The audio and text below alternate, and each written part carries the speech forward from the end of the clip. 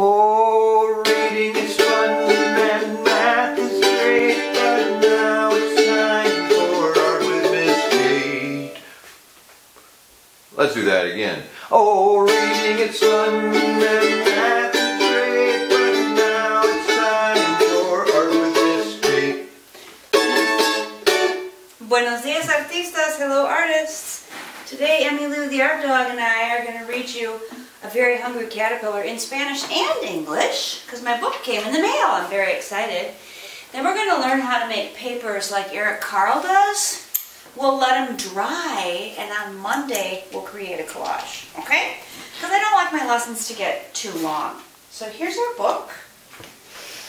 And this is I think it's a very fun way to work. I like how he does his papers, and I think you'll enjoy it too.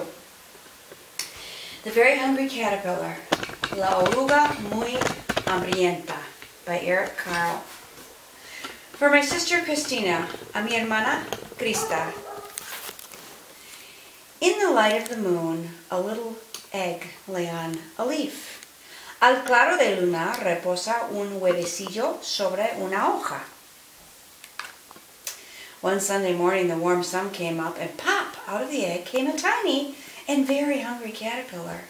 Un domingo de mañana apenas salió el tibio sol. Del huevo salió una oruga diminutiva y muy hambrienta. He started to look for some food. Enseguida empezó a buscar comida. On Monday, he ate through one apple, but he was still hungry. El lunes comió y atravesó una manzana, pero aún seguía hambrienta. On Tuesday, he ate through two pears, but he was still hungry. El martes comió y atravesó dos peras, pero aún seguía hambrienta. On Wednesday, he ate through three plums, but he was still hungry. El miércoles comió y atravesó tres ciruelas, pero aún seguía hambrienta. On Thursday, he ate through four strawberries, but he was still hungry. El jueves comió y atravesó cuatro fresas, pero aún seguía hambrienta. On Friday, he ate through five oranges, but he was still hungry. El viernes comió y atravesó cinco naranjas, pero aún seguía hambrienta. On Saturday, he ate through one piece of chocolate cake, one ice cream cone, one pickle, one slice of Swiss cheese, and one slice of salami. El sábado comió y atravesó un bizcocho de chocolate, un helado, un pepinillo, un trozo de queso suizo, una rodaja de salame, one lollipop, one piece of cherry pie, one sausage, one cupcake, and one slice of watermelon. Una paleta, un pastel de cerezas, una salchicha, un pastelito, y una tajada de sandía. That night he had a stomachache. Esa noche tuvo un tremendo dolor de estómago. The next day was Sunday again. The caterpillar ate through one nice green leaf, and after that he felt much better. Al día siguiente era domingo otra vez. La oruga comió una hermosa hoja bien verde y se sintió mucho mejor. Now he wasn't hungry anymore, and he wasn't a little caterpillar anymore. He was a big fat caterpillar. Ya no tenía hambre ni era una pequeña oruga. Ahora era una oruga grande y gorda. He built a small house called a cocoon around himself. He stayed inside for more than 2 weeks, and then he nibbled a hole in the cocoon, pushed his way out, and construyó una casita a su alrededor, un capullo, y se encerró en ella por más de 2 semanas. Un día hizo un agujero en el capullo, empujó un poco para salir y se encontró convertida a una bellísima mariposa. And he was a beautiful butterfly. So let's learn how to make these wonderful papers that Eric Carle makes, and then we'll let them dry, and then on Monday we'll turn them into a collage. I started out here because when we're doing art at home, we have to be super creative because we don't always have everything we might normally have in the art room. So let me show you how I made my leaf. I took this piece of grocery bag and I cut a leaf shape, and then I took some craypaw and I made the leaf veins, and then I cut another lighter green and made the stem, okay? To make the face, I took some part of this red coffee bag, and I wanted these yellow eyes, so I took part of this yellow coffee bag for here, and then I took some bright green from this taco box to make those pupils. And I thought the antennae would be really nice if I used these twisties, okay? I saved these, and I don't know why. We'll probably do a twisty art project at some point. Then I made these papers for the body, and that's what I'm going to show you how to make.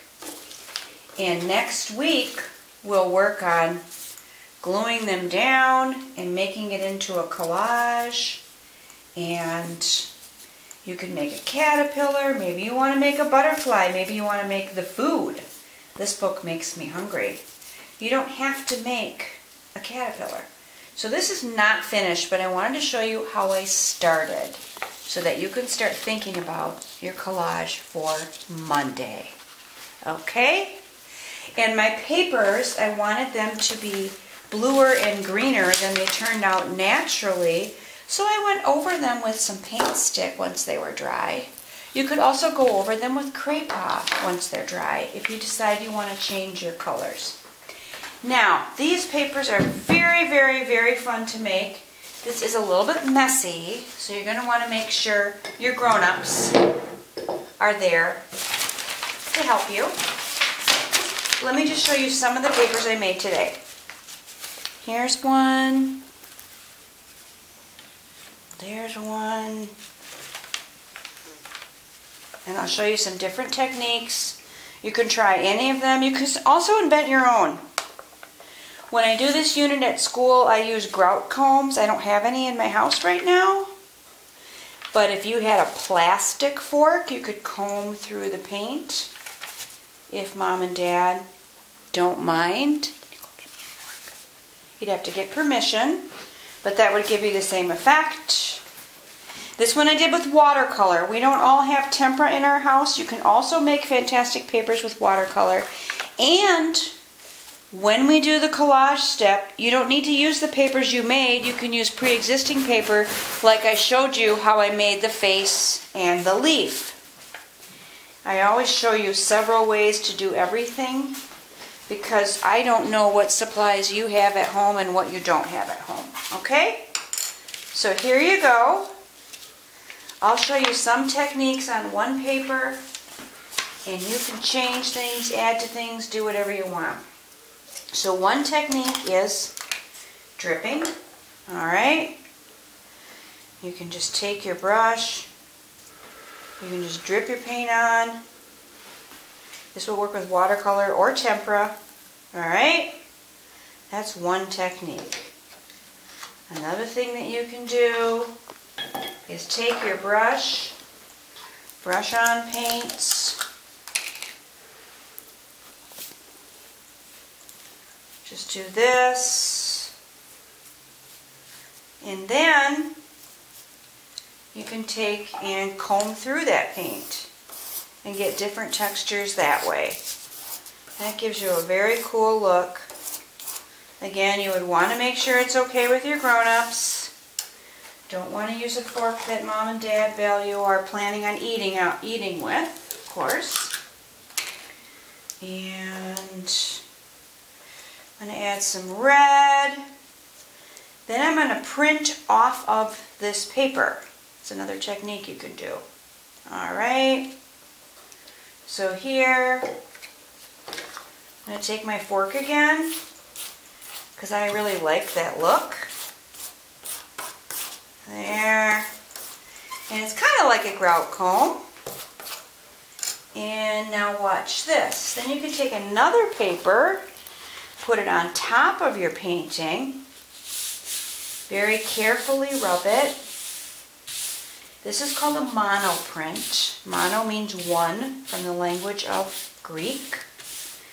And it's because you can't repeat this exact print because you've used up the paint. Isn't that cool? And another thing you can do is take your print, do this, and then let's say after you get this print, you think, you know what, that would look better if I only had some yellow. Go ahead, add your yellow. This is a very loose, fun, free way to work. It's just that it's messy enough that you really want to make sure your grown-ups are on board with it. Okay? Now let me show you another thing you can do. I could print this again with another paper, or you can fold it. And that'll change how it looks too. And remember, when these dry, you can go back into them with Crayon or paint stick or paint. We'll talk about that next week because I don't want this lesson to get too long. But look, then you could change it one more time. You can go in with that comb, or what if you don't have a plastic fork? You can use the handles of your brush. Look at this. I have a movie of Eric Carle in his studio, and he uses the handle of his brush a whole lot and draws back into his paint. So, there you go. Pretty cool stuff, huh? I hope you have fun. I miss you all. And enjoy the first half of this project, and when our papers are dry, we'll finish it next week. Happy weekend. Bye-bye.